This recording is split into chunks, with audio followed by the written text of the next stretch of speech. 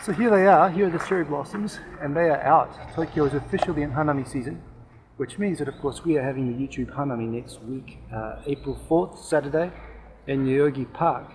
The measure of, as I mentioned in the other video, the measure of Tokyo of when the Hanami season officially starts is by this area here. This is by Yasukuni Shrine, which is probably the premier Hanami spot in Tokyo, even though Yoyogi Park is much bigger, and that's where a lot of people go for their Hanami parties, as we will go to.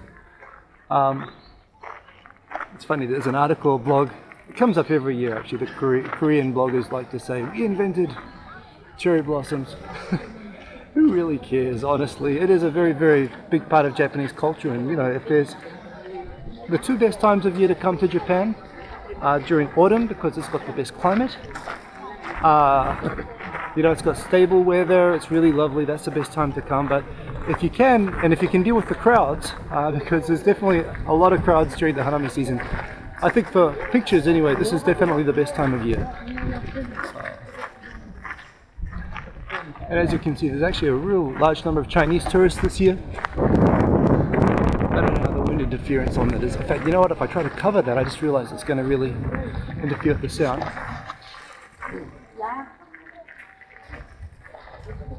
At least here we have good light. You can see they're starting to come out, so next week will be perfect. They will be in full bloom, which will make the Hanami awesome. And indeed, actually we're just walking over towards where the museum is.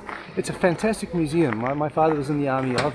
My mum used to work in the New Zealand War Memorial Museum.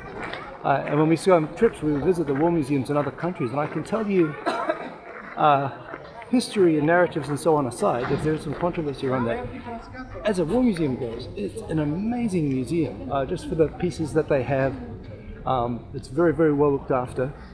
So you can see over here, it is absolutely worth a visit. I really, really recommend that you go. It is also interesting, it gives a narrative of the history based on how it was portrayed in the propaganda and the news of the time. That's what makes it controversial. I think if you look at it in that context, you know, this isn't trying to necessarily create a politically correct looking back version of this.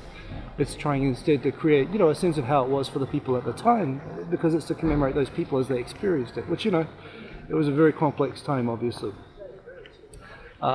And this looks like Pal. This looks like the Indian judge on the War Crimes Tribunal who actually gave a dissenting opinion in favor of the, indeed it is, of the people convicted of war crimes in their favor, actually, the one dissenting voice.